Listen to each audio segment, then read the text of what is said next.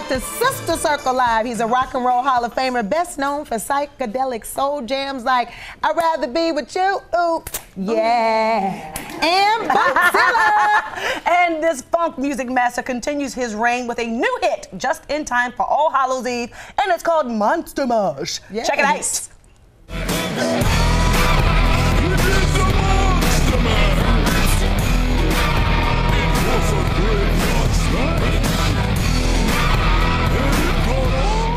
All right, Monster Mash, please welcome down to the circle the one and only Bootsy Collins. Yes!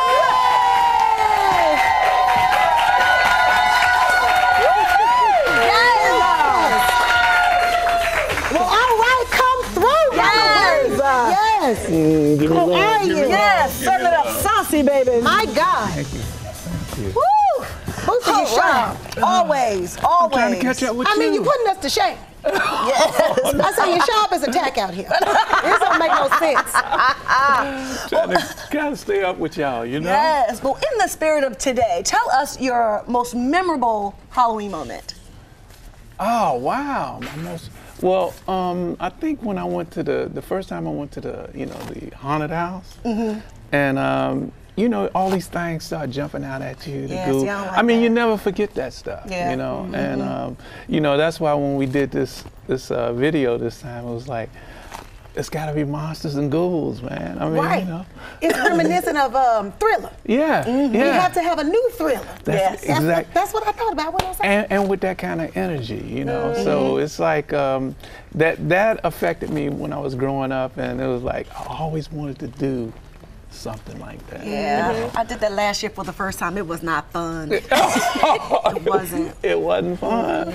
Well, it's good for the kids. Yeah. But speaking of the Halloween season and costumes, now in the 60s and 70s, they were big on costumes. Yeah. And you really just changed the game and turned up on costumes.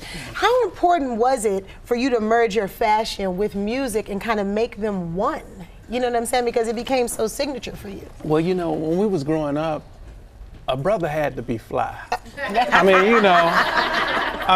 you know, a brother just had to be fly. That's it. I mean, you know, and so I grew up under that, and it was like, man, I always wanted to be. You know, I always wanted to have these things. You know, me and my mother shopping at the Goodwill, and so the kids laughing, you know, and all of us poor, all of us didn't have nothing, you know. So it was like I learned to laugh at the kids laughing at me.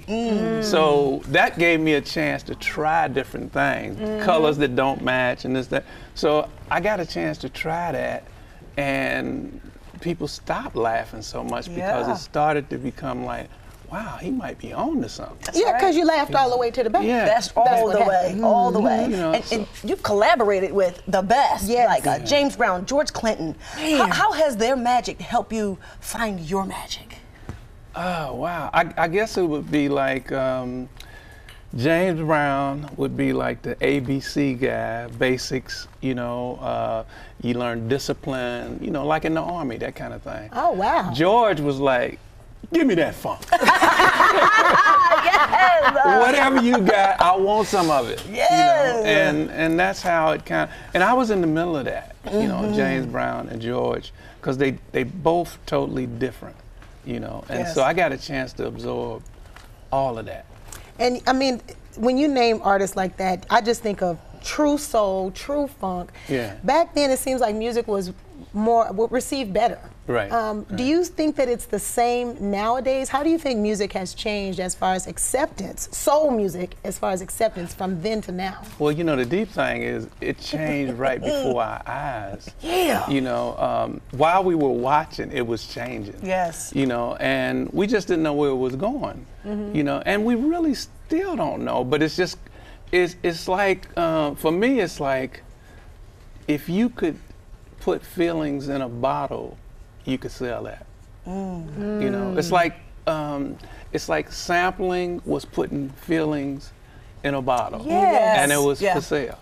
You know, so you know, we had to actually go and really create the music. You know, and it's just different. I mean, it's nothing wrong with what's going on today. It's just we had a different approach. Well, Bootsy, we're having a funky good time with you, and it will continue after the break. So if you're sticking around, you'll get more Bootsy, and he'll also be joined by his beautiful wife, Peppermint Patty. Peppermint. Also, you make sure you check out Bootsy's new spooky hit, Monster Mash, on all digital streaming platforms. And don't forget, the conversation always continues at Sister Circle TV on all social media platforms. Welcome back to Sister Circle Live. We're still keeping it funky, baby, and fantastic, right on. with the living legend himself, Bootsy Collins. And now he's joined by his beautiful wife, Peppermint Patty, as we promised, child. Welcome to Sister Circle. Thank you for having us. We are so excited to be here. We're excited to have you, yes. But I have to ask you guys, because I'm all into love right now, and how did you guys meet and know that you were the one for each other? At the gym. At the gym? Yeah, it's funny. Yes, The deep thing was, I was running from, like, you know, the girl thing. I was like, you know, it's like I was trying to find myself. You know, it's like I had did so much of so much unheard of stuff at that time. It was like I needed to get away, and so I started, you know, doing the exercise thing and just working out. Yeah, and dude told me, man, you need to meet this aerobics teacher over here. I was like, no. I'm like done with him. I'm like done. You know, I needed to get away from everything. You know, and he was like, no, you wants to meet her. You know. And so I was saying, I said, well, you tell her to come on over here. Tell her to come on over here. You know the man thing. And I said no. I know that's my mother did not raise me. My parents did not raise me that way. Chivalry was alive back then. Yeah, but we met and went on a bike ride, but I didn't know who he was. That was the good part. I did not know who I needed to find somebody that didn't know who in the heck I was. I didn't know. It was like everybody was just wearing me out. Yeah. You know, it was like I need somebody that don't know who. And she, you know, I met her and she was like, oh, your name is William? I'm like, yeah, she really don't know who I am. You know, and so that's what clicked with me and her. How did you guys sustain in an industry that's really almost designed for couples to not make it? You know, you see a lot of famous couples that don't really make it. How did you all, what was the staying power? What was the ingredients to stay together? I think just being honest and, you know, she know who I am, you know, I know who she is, you know, and, you know, she jumped in and started doing stuff she wasn't used to doing. And so, but she wanted to help me. Yep. And so when you get that kind of thing, you know, it's like, you need to help each other, you know. And so we started helping each other without saying, let me help you, you know. It was just an automatic thing. You know. Well, how long you been together? Oh, I was about to ask that question. Oh my goodness, since 1988. I know. Isn't that lovely? Yeah. 1988. He took me for a bike ride for the first little date, and it's been on ever since. I was still fooling around. I mean, to be honest, I was still fooling around, but when it came to, what, 1996? We got married in 96. 96, I said, I told my mother, I said, Mom, I'm getting ready to, you know, I'm cutting all this other stuff out because Mama was through with me. Now y'all ain't hearing me. She was through with me with the chicks. You was turning up. Yeah. My God, today. Speaking of turning up, we just recently heard that you made an announcement that you can no longer play on the stage for your doctor. Yeah. But you're taking it in stride because you have a new mentorship for up-and-comers. Yeah. And tell us about the Bootsy Foundation.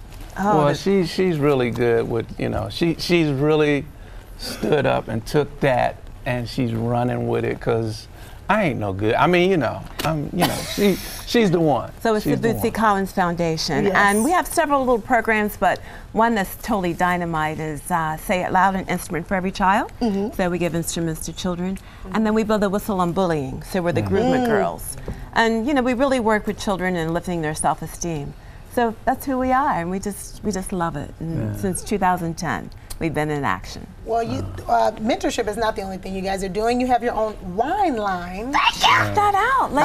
This is a good time. And Bootsy, did you spearhead this? Yes. Yes, you did. Yeah. So it's Yes, wine you and did. beer, yes. Wine and beer, Wine yes. and beer, Yes, dog. yes, yes. You know, we grew up on MD double 20. You know, you know, I mean, you know. You got your Mad Dog wine. 2020, everybody. You know all the names. You got your wine, the Bootzilla Rocks wine, and you got your Bootsy Brewski IPA Yes. beer. And you got Yeah. a cooler that you can keep your beer in. So Yes, and here's the beer. BootsyCollins.com, you can get it all. We love you, Taste it during the Funketeers. break. All right. What encouraged you, though, to do a wine line? I mean, out of all the things that you could have done, what encouraged you to do wine and beer? Well, I know one thing happened. We were on tour, and we walked into a hotel, and there was a gentleman there, and he said, I love Bootsy, and I want to make his wine.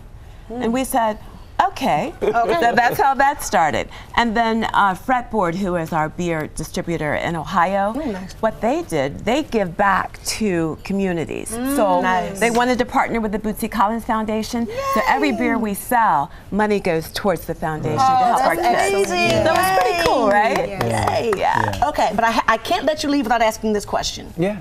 What artists today do you think are still keeping it funky? Well, you know what?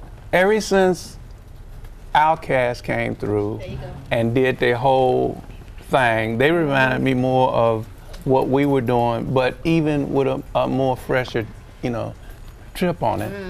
And since they came through, I haven't really. I mean, I've seen different artists like her, you know. I mean, Snoop been keeping it alive. It's been a few people that's been keeping the spirit alive. But yeah, Janelle.